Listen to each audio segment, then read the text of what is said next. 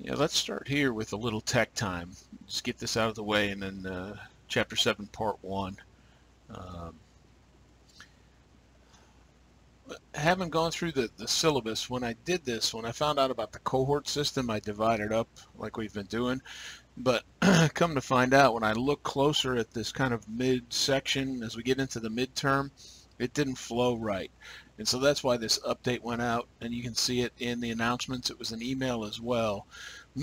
So for you guys, cohort A, we'll get Chapter 7 Part 2 in class, and then do this, a presentation writing workshop, where we're going to talk a little bit about putting together a presentation so that you can do it for the class, and some tips on writing, just basic outlining ideas, how to do citations and references, either APA, MLA, depending on what the school uses. So some time on that, and then the second half of that day will be team time. So we'll figure out what the teams are, 2, 3, 4 students, sign up for one of the topics in the syllabus, and then some time on the computer to start putting some ideas down to work on that outline. And I'll move around and help folks out as we do it. It's not completely, throw it at you. Good luck. Hope you don't screw it up. So we'll do that. For you guys, Chapter 8 will be it's a transition from kind of the Revolution Constitution into the movement towards Civil War. So it's not going to be a super long video, but that will be video for you guys, and that will conclude all that's going to be on the midterm. So the midterm is up to that point. So chapters 1 through 8. Don't worry about the rest of it. 9 through 15 will be included on the final, but we'll get there. So do watch this one, and when it's time for the midterm, the Constitution worksheets still due at the same point, February 2nd.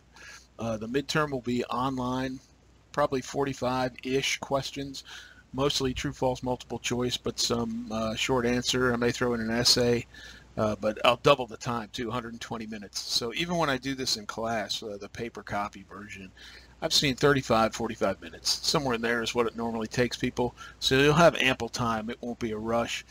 But in, taking the quizzes, taking the midterm, have available your notes, the glossary, and know which chapters cover what material. You can have the slides open, or if you're not sure, open one of them up and use that find function and search for it.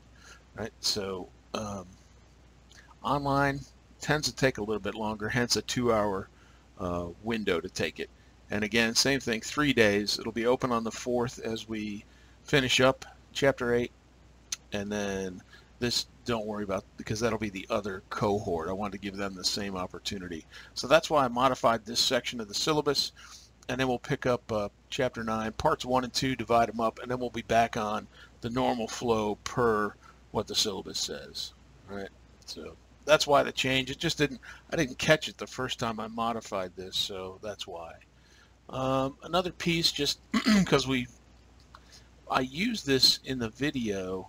This is a link to, and you can look at constitution.congress.gov. It's the government website, but it's an actual searchable constitution, and it steps you through, the preamble, the 3 articles that deal with legislative, executive, and judicial in that order, and what they do, what their jobs are.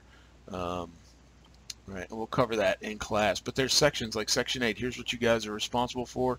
Section 9, here's what you don't do. Right, so there's some, here's what you do, here's what you can't do pieces of the Constitution. So this is kind of useful. And then I may bring this one up, I don't know, just to look at. It's the Citizens Against Government Waste website, and it talks about, there's bills that go to the president to be signed into law or not. But oftentimes a bill like the defense spending bill, which authorizes the year-long budget for the military, both equipment and paying soldiers, etc., that one invariably gets signed into law because we don't want to have the military with no money. But what happens is some congressmen congresswomen as well, tend to stick in little lines into that big bill that have nothing to do with the defense of the country. It's more about their constituents or trying to get money for a project back home. And some of that, it's called pork barrel politics, because a lot of money gets wasted in the process of doing that. So that's it for tech time, mainly on the change here. And don't forget about your midterm being online. And I'll remind you guys again. So let's jump into your part, Chapter 7, Part 1. The part 2 is a little bit longer, more involved, but on the good side, I guess we get to cover that in class, where I had to do the video for cohort B. So kind of a little review going through this idea. The colonials resisted acts, the Sugar Act, Stamp Act, Townshend Acts, the series of, and why? Well, it was 2 parts. One being they were being taxed. That's what these laws were. They had to do with tax money. They were being taxed without any representation in the parliament. So that was making them mad. Taxation without representation is tyranny, was the full sentence. And the other piece was if they violated one of these laws, they were tried, if you can call it that, in what was known as a vice admiralty court. It was a military court with a single judge who was loyal to the crown. So they did not get the trial by jury. So in a sense, they were complaining about the lack of rights that British citizens living in England had. They had representation through Parliament. They had a trial by jury if they did something wrong. And so that's what pushes us to war, is the kind of that back and forth. The colonials resist, the crown comes back with more acts or more resistance to, or the things called the intolerable acts, that we're gonna close Boston Harbor and move the trial of the soldiers from the Boston Massacre out of Boston, right? Key battles of the war. Now I think for this one, you guys, this was part of your video. So again, why the review? Any war, when you look at it, you have the opening battle or battles and the culminating battle, the victory or loss. Those are always significant. And then there's always somewhere in the middle a turning point. So let's just step through them. The 4 key battles. Starting the war, Lexington and Concord, right, happened on the same day, April 1775. Shots fired at Lexington. The British moved toward Concord. They're stopped at Concord Bridge. Remember, they were going to try to round up the leaders of this revolutionary movement and then back into Boston, where they're being shot at all the way. So that starts. Blood has been shed. It may be impossible at this point to compromise, reconcile, stop the war. Now we move into 1775 wasn't a horrible year for the Revolution, right? Lexington, Concord, it wasn't a victory, but they did okay at Bunker Hill. General Knox takes Fort Ticonderoga and captures some British equipment. So that's not bad, but as we go through 1776, it's not good. Kind of the only good thing was the Declaration coming out. As we get to the end of 1776, the winter of moving into 77, that's where the second key battles, plural, kind of like Lexington, Concord, the Battle of Trenton, and then the follow-on battle at Princeton. Trenton's significant because things had been going badly. So Washington makes a bold decision to try to surprise the Hessians, the mercenaries hired by the British, and he crosses the Delaware River on the night of Christmas when it's cold, it's full of ice. This is a daring plan, but the hope is to surprise, catch the Hessians asleep, and it works. And so is it militarily huge? Not really. I mean, it's not the turning point of the war, but what it does, both Trenton and Princeton, is it boosts the morale of the country and the soldiers, maybe more importantly, because when things are going bad, you need a victory to kind of turn it around. And so Trenton does that. So that's significant. Then we move to the actual turning point of the war, and that's that next bullet, the fill in the blank, the Battle of Saratoga. And it was significant in several respects. One, the British failed to execute their concentration in time, 3-pronged attack, right? Only Burgoyne's prong made it. St. Ledger was turned around, and then Howe just stayed down in Philadelphia for the winter, right? 'Cause that's where the food and the beer was. And so the colonials the Continental Army comes up with a stunning victory, captures an English army, holy mackerel, and even perhaps more significantly, the French, who had been watching from the sidelines thinking, yeah, we like supporting the Americans, we hate the English. That victory was significant enough where the French go, you know what, these crazy guys might actually pull this off. And so the French join on the side of the Continental Army, which is going to provide manpower, expertise, and a navy. And so we see that, and that goes to the last of the 4, the key battle, the Battle of Yorktown, where Washington and elements of the French army surround Cornwallis at Yorktown and is cut off to the sea because he was waiting to be evacuated and moved somewhere else. Not even evacuated, just picked up and moved by the Navy, the British Navy. He's trapped because the French Navy takes that part of the York River. So he has no way of escaping, and he has to surrender. And at that point, the British, it's not like the British could have not continued to fight. They still have the strongest Navy and military, but they were war weary. They were fed up with fighting. And so that goes to the strategy of the Continental Army: win by not losing. Keep fighting, keep your army intact, at least viable as far as an army goes, and maybe the British will get tired of fighting. And it works. Right? And that's maybe Washington's biggest piece, was keeping the effort alive over those dark periods, which there was quite a few of. Whereas the British strategy, I mean, you look at it, they kind of got it wrong, and it proves in the end to be their demise. They were more keen on capturing big cities, relatively speaking back then, but you know, Boston, New York, Philadelphia, those areas. But taking those cities doesn't really get you any closer to victory. Maybe eventually it will, but had they decided to attack and destroy the Continental Army, then they could have won the war. But since they didn't do that, the Continental Army was able to stay alive and pick at them, right? Guerrilla warfare. And so the Continental Army strategy ends up working. The British got it wrong. And then two parts to the Declaration. A few you got this wrong on the quiz, and it wasn't supposed to be tricky. But if you look at it, there's that beginning eloquent call to human rights: life, liberty, pursuit of happiness, all men created equal. It's that aspirational statement of what the country's going to be if we win the war. But the second, really 2/3, is a complaint list. He did this, he did that, he did this, he did that. It's at the king and showing, here's why we're going to war. It's not some whim. It's that the king won't listen. He won't, no representation, no trial by jury. And so that second portion is a list of complaints, and it puts it out to the whole world to see that we're not just doing this just because. We may not like the king, but it's a matter of, these are the accusations. And so the rest of the world, including the French, look at it and go, maybe if I was in that position, I'd do the same thing.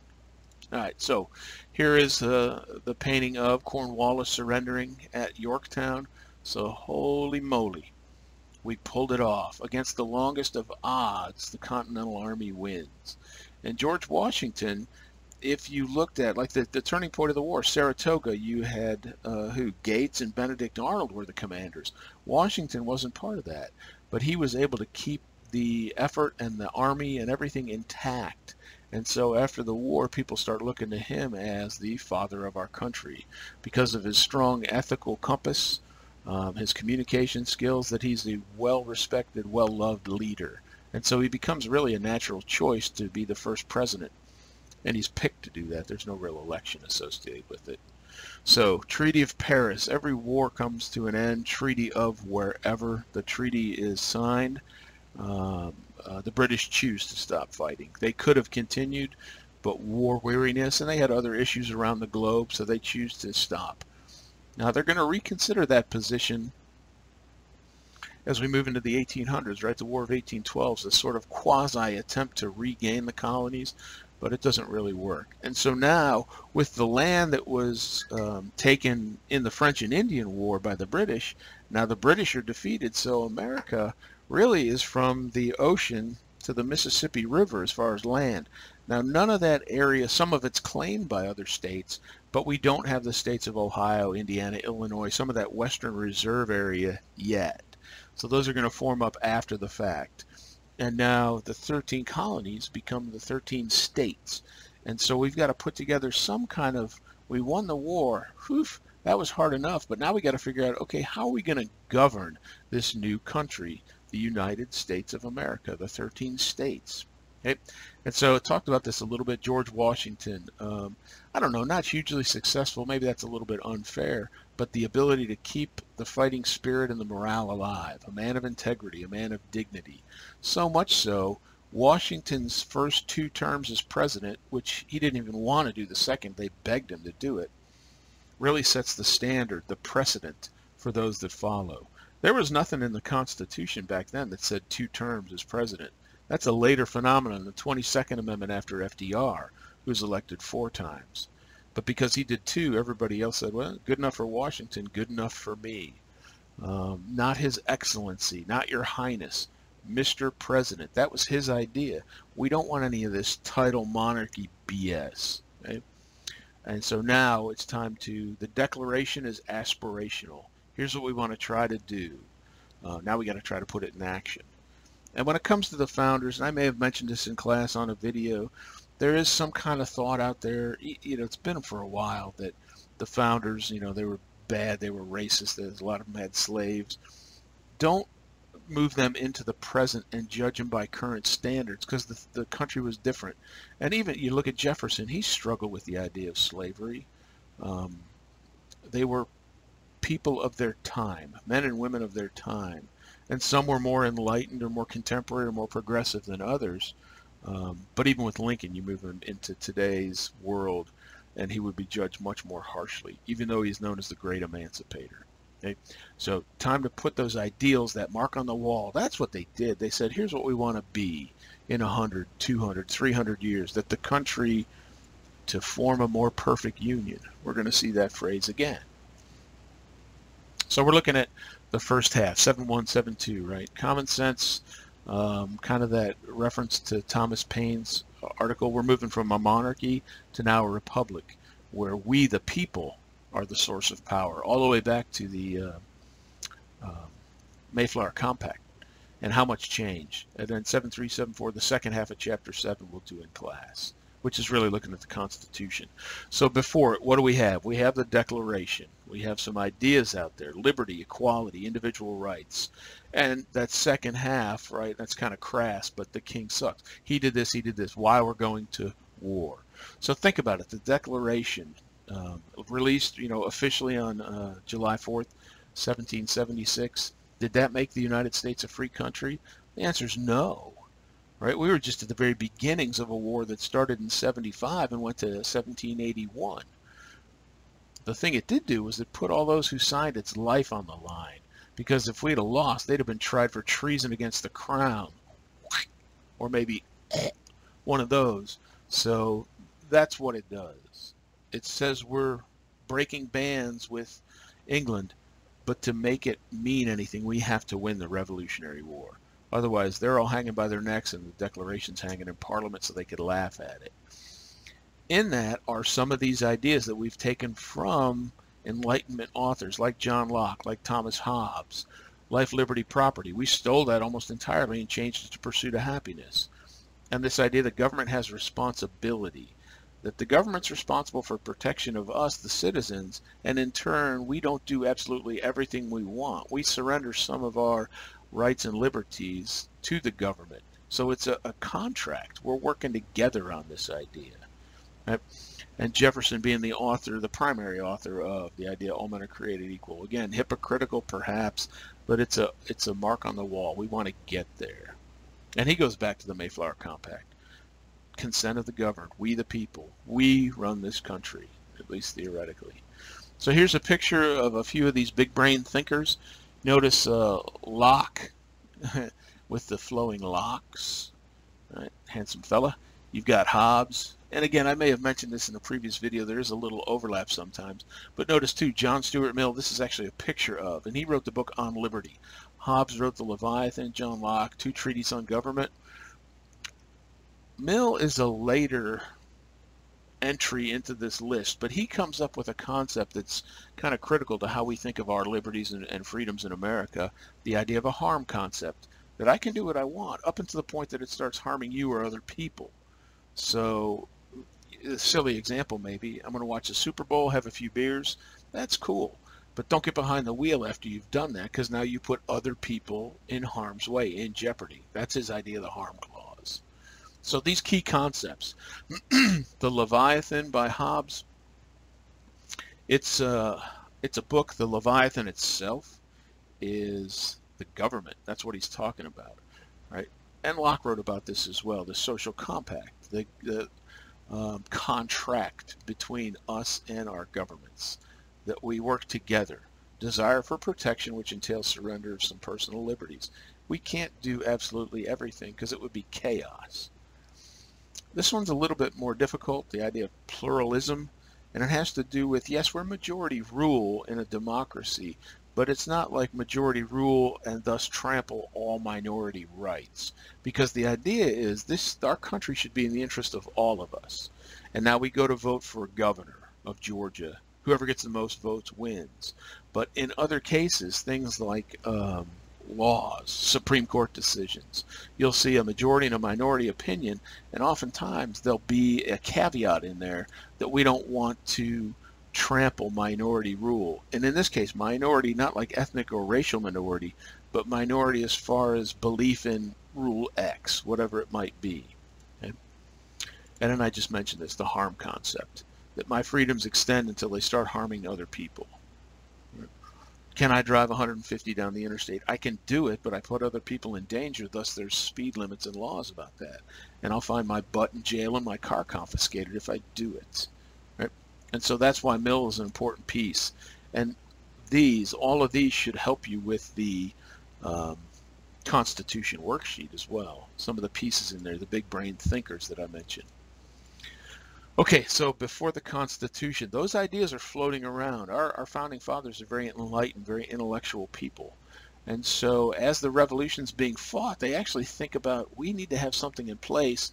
So hopefully if we win, we have some kind of governmental system in mind. And so the Articles of Confederation is the first attempt. Yes, it's actually adopted during the Revolutionary War. The thing with the Articles was it put all of the onus, all of the emphasis on states' rights. 13 individual colonies, soon to be states. But the problem is, one, there's only one branch of government, the Congress. And two, they don't have any ability to tax or really do much of anything. So it's sort of this loose affiliation of friendship between the states. And there's going to be an event that shows, boy, these just aren't going to work. So you could call them, sort of inaccurately, I guess, the first draft of the Constitution. But what the Articles really did was show what wouldn't work. So it gave us a starting point as to, don't do this, what will work, which eventually leads us to the Constitution. Okay? Yep, Congress had almost no power, and they were the only branch. A league of friendship, not a way to have a nation. And guess what? The Confederate States of America are going to run into much of the same thing during the Civil War. Now, they purposely did this. They didn't purposely mean to screw it up. This was, the best we could think of at the time. But they wanted a deliberately weak form of government. They didn't want strong central government because that's what a monarchy is. That's what we're fighting the war against, and these are developed during the war itself. So we don't want to go down that road. We want we the people, at least to a degree, to have say in how things work. Again, back to the Mayflower Compact idea. Unregulated tariffs, because there were no regulations. There was no federal government per se. So you have different tariffs from different states, and that can just drive trade and monetary policy crazy. Now throw in the fact that after the war, each state starts printing its own money. We don't have U.S. currency, and it's like, chaos. Oh, and the blue star on this is a video. I should have labeled it, I didn't. It's a video about the Articles. It's short, it's about 2 to 3 minutes, but it's really good at explaining why they failed and then the follow-on effort to start the Constitution. And this is maybe the turning point or the piece that really illustrates that, man, these Articles aren't cutting it. We need something different, something better, something more strong on the federal sense. But still, even with a stronger federal government, we're not going to go the route of monarchy or a king. So Shays Rebellion, Daniel Shays, he's a farmer, and he leads a group of farmers that are angry about foreclosures of their land from debts, and they rebel against the country at this point because the war's over. Guess what? They're pretty successful. And Congress is like, geez, we can't even raise an army. Excuse me.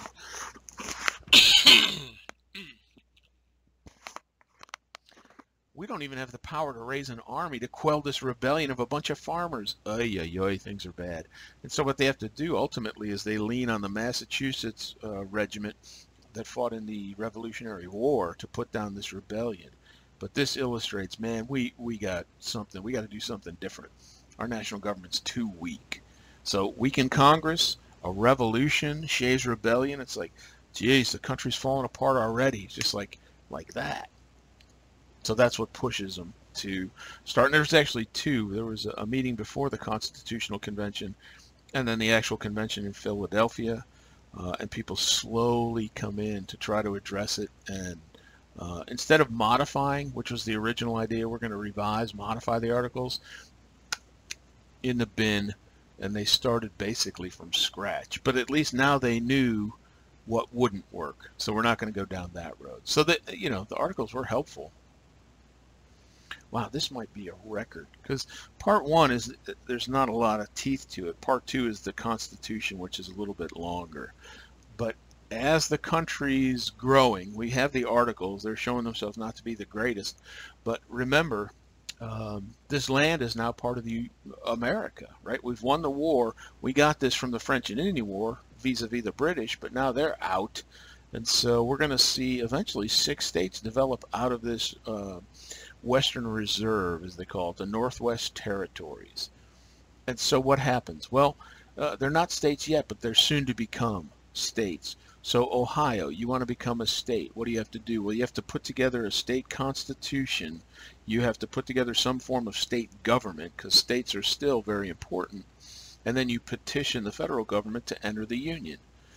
And they do that. And each of these states is going to follow that. So part of what's adopted, at least, is this procedure from going from a territory to a state. And the important part of this is we're not going to have colonies. We're not going to have the 13 states and then the rest of you knuckleheads who come later. So Ohio, once you get all that done, you petition to enter the union, it's approved, you become a state on the same terms with Massachusetts or Georgia or South Carolina. So we don't have this kind of disparate, you know, the original and then the later folks. Everybody's the same. And that has to do with representation in the Congress as well. Right? And that's going to be a big part of what we talk about in class next time.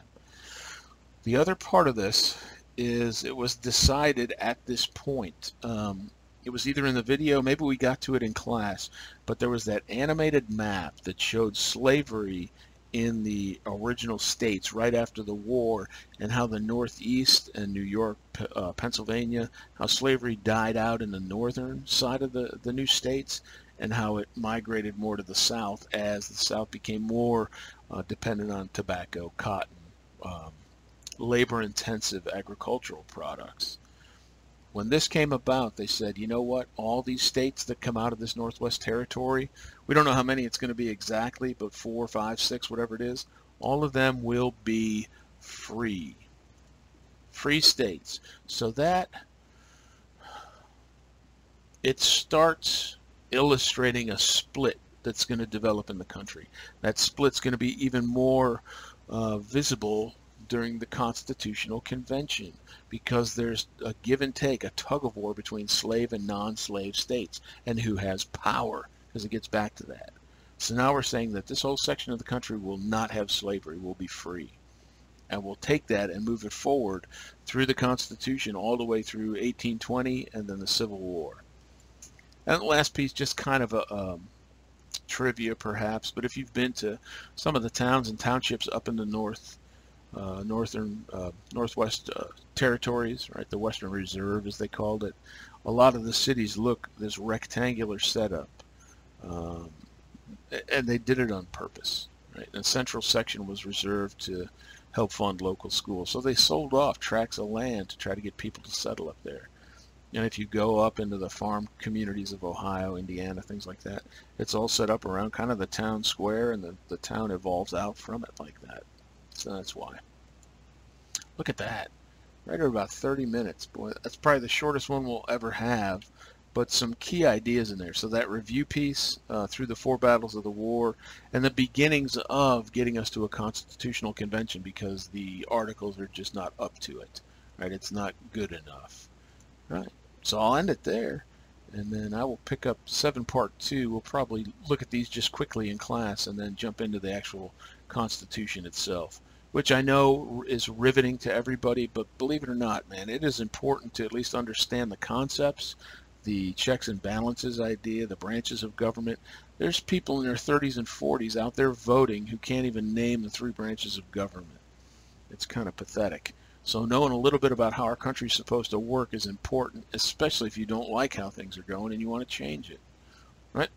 So I will see you guys on Monday. Hopefully it warms up a little bit. See you then.